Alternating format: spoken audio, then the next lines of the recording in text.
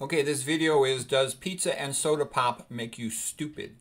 And we're going to be going by this diagram right here. So this is a neuron in your brain in the hippocampus, your memory center.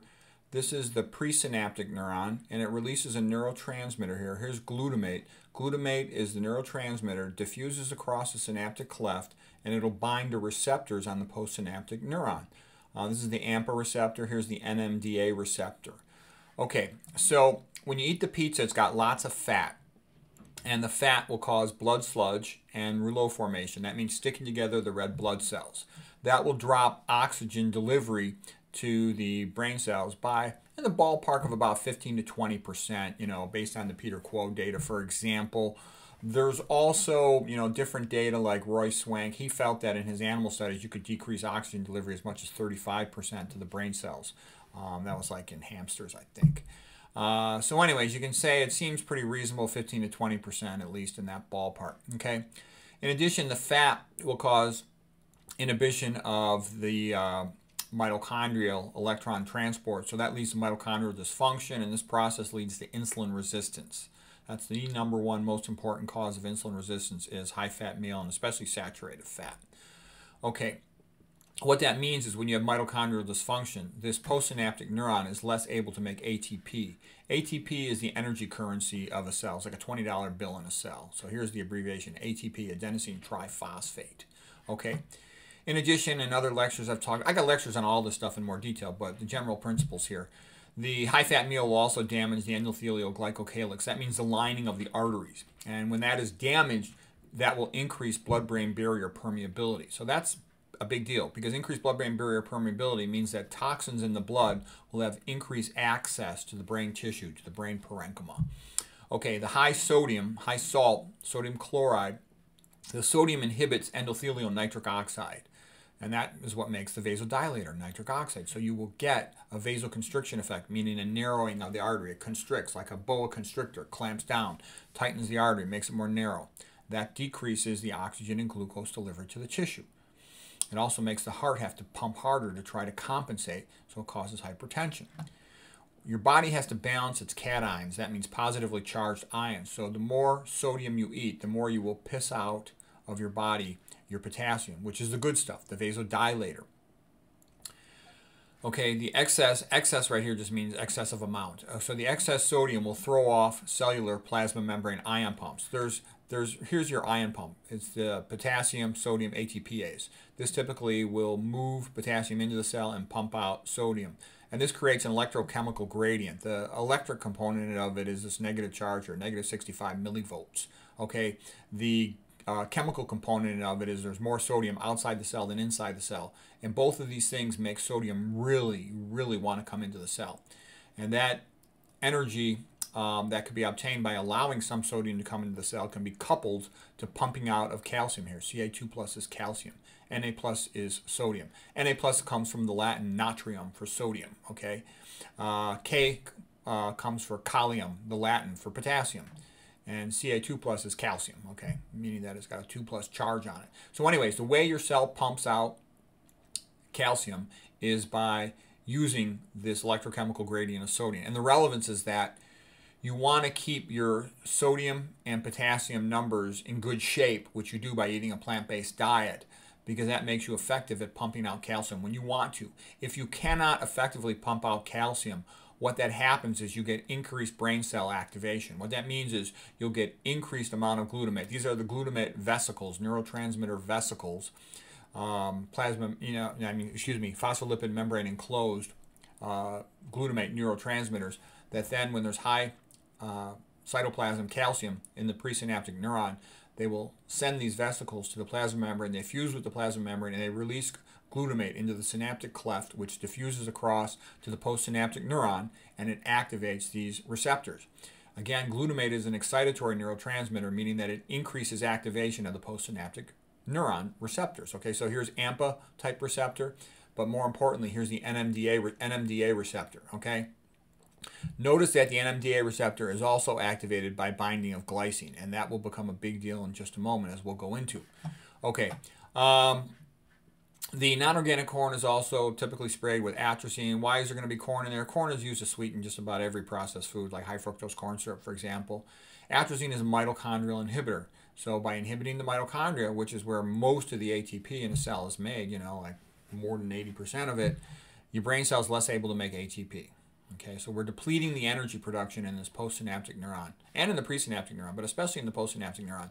That is a big deal because this neuron's got a lot of work to do and it needs that energy. Okay, the processed food usually contains MSG, monosodium glutamate, or MFG, manufactured free glutamate, and the key word there is glutamate. Glutamate, that's an excitotoxin. That's this stuff right here, glutamate, going across to increase activation in the postsynaptic neuron. And that's a problem because the more glutamate that goes across this synapse, the more metabolic activity happens in this postsynaptic neuron. Okay, it's when it gets this glutamate binding to these receptors, it causes this neuron to fire an action potential.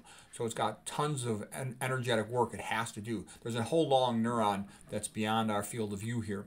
Okay, so you increase glutamate neurotransmitter at hippocampal synapses. The hippocampus is the memory center of the brain. Okay, you get increased neuron metabolic rate, which means increased energy demand in this neuron. Okay.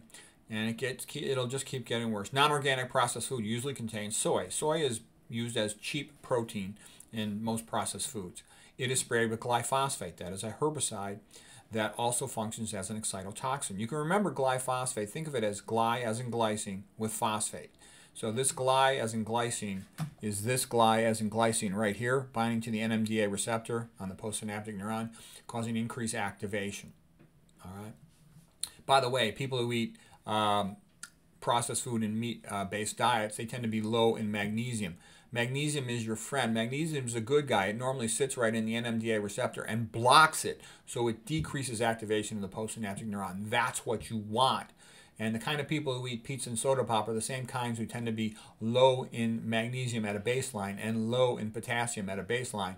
So they are more vulnerable to all these problems. Okay, and that's the way it works. When you start studying nutrition in detail, you see that you're not just screwed in one way when you eat a processed food and meat diet. You're screwed in numerous ways, like 30 different ways. It all just adds up. Okay, but let's just keep going for the sake of this example. So the glyphosate has an excitotoxin effect on the postsynaptic neuron. All right. Then the soda pop contains caffeine. Caffeine raises the same hormones as psychological stress. First of all, cortisol. Cortisol suppresses the immune system, makes you more vulnerable to getting infections and cancer. Cortisol increases your blood lipids, so it contributes to this effect over here of blood sludge, rouleau formation. It causes hyperglycemia, increased glucose in the blood, which is what you need for stress to deal with an energetic physical situation in the short term. But it's not good in our patients because it then starts causing diabetic-like effects. Okay? Cortisol also increases glutamate transmission here at the synapse, so it's an excitotoxin. Okay? Cortisol also makes it harder for you to sleep. It has an insomnia-like effect. All right? Caffeine also increases the catecholamine hormones, and that's adrenaline and noradrenaline. They're also called epinephrine and norepinephrine. This will cause increased blood pressure, hypertension, increased heart rate, tachycardia, and it will cause vasoconstriction, which means constriction, like boa constrictor, narrowing of the artery. So do you see what a screw job caffeine is? It not only increases metabolic activity by increasing glutamate in the postsynaptic neuron, it simultaneously drops blood flow by having a vasoconstrictive effect. It's a screw job. You don't want it. And I think you'll notice if you're real stressed out psychologically, you'll decrease the blood flow to your frontal lobes. You become stupider. You become more impulsive. You sort of retrogress, if you will, to more of a mammal brain rather than a primate human cerebral cortex brain. And what am I getting at? You'll notice when you're stressed out, sleep deprived, and hyped up on caffeine, you're more sort of physical, aggressive, because you are ready for fight or flight. That's what it's all about. You're not interested in doing sophisticated thinking. You're interested in, do I have enough energy to fight? Do I have enough energy to climb this tree and escape from my danger, to run my ass off, okay? That's what short-term psychological, physical stress is all about, and that's what it prepares you for. But it don't prepare you for understanding Aristotle, okay? Next, what happens? If the soda pop might contain aspartame. Now, I realize that's a little bit adding on, piling on, in the sense that the kind of person who's drinking pizza and soda pop usually don't care too much about diet soda. But I just threw that in there for the sake of explanation. Aspartame, typical sweetener in diet soda pop, is an excitotoxin. Okay, So what's the net effect here? In the immediate situation, the acute effect is to increase the neuron metabolic rate. That means the energy demand in this postsynaptic neuron, while simultaneously dropping the oxygen delivery, okay? Because all the fat sludge in the red blood cells together, and also, wiping out the mitochondrial function with the atrazine is a similar effect. When we say drop in oxygen delivery, what we're really saying is decreasing the ability of the mitochondria in this postsynaptic neuron, here's a mitochondria, to make energy, okay? And we're simultaneously with that vasoconstricting, narrowing the arteries. Again, dropping oxygen delivery, but we're also dropping glucose delivery. So it's not getting what it needs to make energy. Okay, and because you're going to have insulin resistance, you can't get enough. Even though you cause hyperglycemia here, you're not able to take the glucose into the cell in adequate amounts because you have insulin resistance, meaning that there's things on the plasma membrane. I don't have them drawn in here, but they're called glucose type 4 transporters. And when those are inhibited by the high-fat diet, you're less able to bring glucose into this postsynaptic neuron. So do you see how this postsynaptic neuron is screwed? It's screwed because it's getting more and more activation of its receptors, allowing more calcium to come in, making it fire more and more action potentials, but it simultaneously has its mitochondria inhibited by the atrazine, inhibited by the lack of oxygen, and it can't make enough ATP. Okay, and it doesn't have enough substrate delivery because of the lack of glucose. The neuron is screwed, okay? I can tell you, I look at, cognitively impaired, demented brains every day, and I'll tell you, this is what I see, apoptosis. Apoptosis means programmed cell death. That means a gradual death of a neuron. What that means is, it's not like necrosis. A real acute death of a neuron is called like a stroke. You block a big artery, there's no oxygen delivery, the neurons just die suddenly. Apoptosis means that the neuron dies gradually. It's gradual cell death because it doesn't have enough oxygen, it doesn't have enough glucose, it can't meet its metabolic energy demands. It just says, screw it, time to die. And it has a signal process whereby all the organelles are recycled. They recycle themselves into phospholipid-contained vesicles, and then the macrophages of the brain, the microglia, will absorb them, and they can be used by other cells. They're chemical constituents. Okay, so the body's able to get some value out of it. But because they're going into apoptosis, this programmed cell death, we don't see anything on a brain MRI except an atrophic brain. Okay, this is what I most commonly see. Whenever I get that history, cognitive impairment, dementia, memory loss, I see an atrophic brain, and I may or may not see silent strokes. And most of the time I see just a few silent strokes, little tiny ones, not enough to explain cognitive impairment, but I see diffuse, the entire brain is atrophic. I don't see this BS pattern of medial temporal lobe and parietal lobe characteristic of Alzheimer's BS. I see total brain atrophy. Okay, and so what I'm saying is everything fits the Jack Delatorre theory of cerebral hypoperfusion, the mouse equivalents, and my own personal theory, Peter Rogers, MD theory of neurovascular uncoupling, meaning uncoupling of the neuron's metabolic activity and of its ability to produce energy. It's a substrate deliver, vascular coupling. Because normally the metabolic energy rate of the neuron should be coupled. That means matched equally to its oxygen and glucose delivery. But you can't do that when you got all these problems from these things. I consider these poisons. That's why it's pretty easy for me to follow the diet, because I don't want to be a dumbass and poison myself with all this fat and salt and these toxic chemicals. Okay, so the net result is you increase the risk by eating this way of brain cell apoptosis, brain cell death. Okay, and the same thing with macaroni and cheese or any of these garbage, high-fat processed foods. All right, the net chronic effect is the estrogenic chemicals like the atrazine and the other ones in there are going to contribute, as well as all the fat, contributes to obesity. And they all contribute to making the person have high blood pressure, hypertension, and becoming diabetic from the insulin resistance, okay? And that leads to progressive worsening of atherosclerosis, meaning the accumulation of blood clot in the arteries, decreasing oxygen and glucose delivery to the tissues. And you get more and more apoptosis over time, so the person gets stupider and stupider, cognitive impairment. And I can tell you, my internal medicine friends tell me most of their patients over 60 are cognitively impaired, mentally slow, kind of stupid. They're like cows, high, yes, they're just mentally not as sharp as they should be. And they even tell me they get a lot of the patients in their 50s, okay?